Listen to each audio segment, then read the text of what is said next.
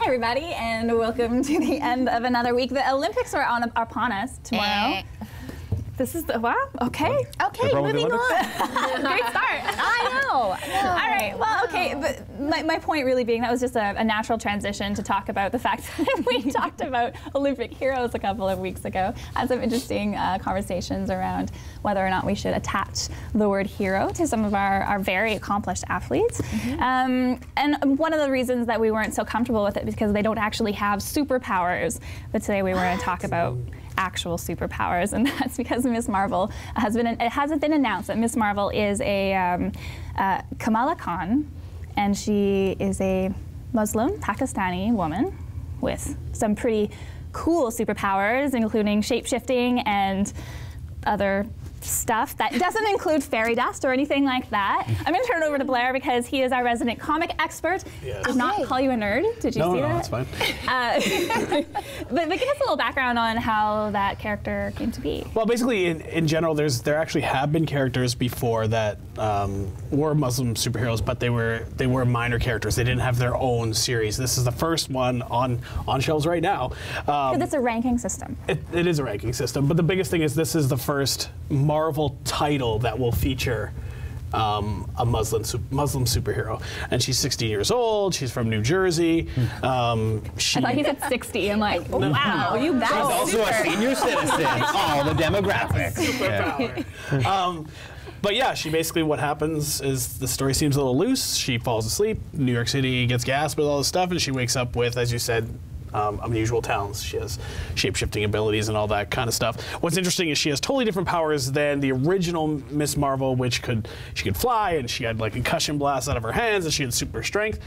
She has a very different set of powers. So I think what's interesting is it's basically showing Marvel's attempt to basically appeal to everyone, right?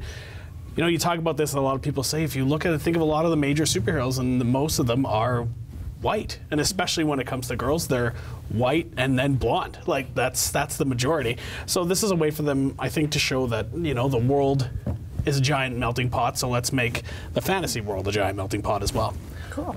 Yeah, do you think that this is it a token character though? Like, are we seeing more minorities overall, or is it just like that they're like, oh, we need to appease this group? I'm not saying it's a bad thing at all, but is it more just like they're like, here's just a little bit, and then we're gonna focus on more, you know, superhero white guys over here?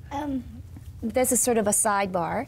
We did an art show at Creatory, and it was all just before Comic-Con. So there was a lot of comic book people there, and there was a local artist, and he had a drawing of the front cover of Veldana, and I think she was a comic book figure pre-war, like around the 40s or something like that, and they were Inuit, and they kind of typed Eskimos living in igloos and whatever. But anyways, yeah, she had superpowers. But all the characters were Inuit. So okay, and that comic book is coming back. Going along with what Tracy had said, is this a bigger shift that we're seeing, Blair? Like you're our expert here, Blair. I'm outside of it. About a year ago, DC Comics, which is the sister competitor for Marvel Comics, came up with a Green Lantern, and his name is Simon Baz, and he's also Muslim. He becomes a Green Lantern, and they did it a little bit differently. There are critics that say it's a little sketchy the way he did it. If you know anything about a Green Lantern, when a Green Lantern dies, the ring leaves the Green Lantern and then finds someone else worthy of a ring, of the Green Lantern ring. And what I think is interesting about it is when the ring finds you, it says. Like it would say, Kim Casher, you are a person who possesses the ability to overcome great fear. Then you become a member of the Green Lantern Corps. And that's interesting in my head because I looked at all the things that Muslim culture has had to overcome, and I think that's a really great way of saying that. And even the character has a tattoo on his arm in Arabic that's supposedly says courage. The only reason why I think they may not have done it as well is that's a really great statement, but then if you look at the character in full, his face is fully covered with a ski mask, and he carries a gun, which is interesting because I've never known a Green Lantern to carry a gun. I've known a Green Lantern to create a gun because he can create constructs that he could use.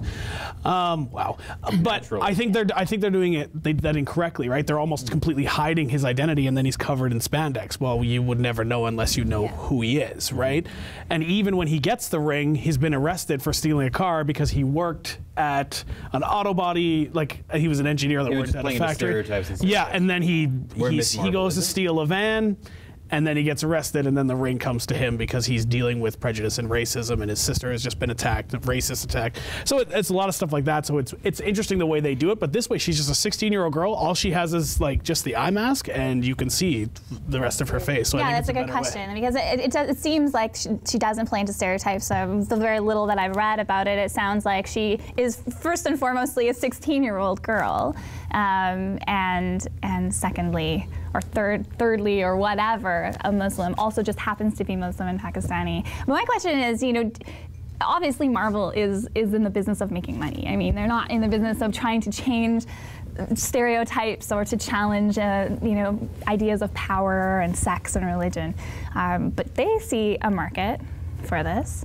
The interesting thing about this is it's not supposed to, I read that it's not supposed to be an attention grab, and they're defending themselves because it's actually based on the writer's own experiences growing up as a Pakistani American. Right. So I can see that if it was just like a bunch of white men sitting around a table being like, we need to have more women and we need to have more minorities. Let's do this. But it's actually based on our own experiences, and I respect that, and I think that it comes from a good place. Yeah, no, and I don't think that I don't think that's a bad thing, but it is a business, and so they see a woman with a story like that. They recognize there are other Muslim kids growing up without superheroes that they can see their own faces in, and so they say there is a market for this, and they go for it, hoping that they're not going to alienate any other markets at the same time. Do you think that that it will work? Do you think that that America is ready for that kind of boldness? Do you think that we are? I don't know. There's a lot of even attention to this Coke ad that came out like at the Super Bowl, where they had I believe they had minorities sing "America the Beautiful," and like a lot of negative attention. And I would hope that America's ready for it, and I'd hope that actually just the storyline is good enough that it carries it, and we don't even care if she's Muslim or if she's a woman or whatever, and it's just a well-written story. But there are some times, especially that America shocks me with prejudice. Another thing with Marvel too is right now, I kind of see both sides of it. I see how as a business, they're appealing to another target audience, which is what all businesses do. It's what TV does. That's what we do.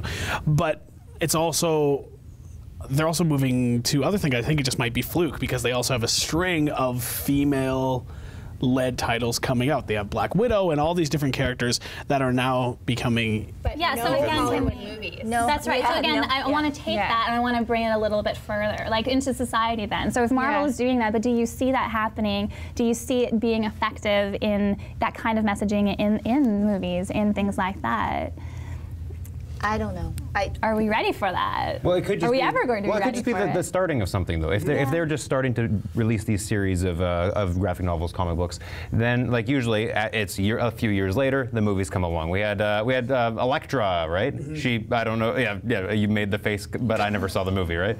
So that led to a movie, which maybe led to some empowerment. I don't know. But if they're actually better characters and they're actually not just based on stereotypes or like spandex and and they actually have a good storyline behind it, it could be the beginning of something good. Awesome. Thanks.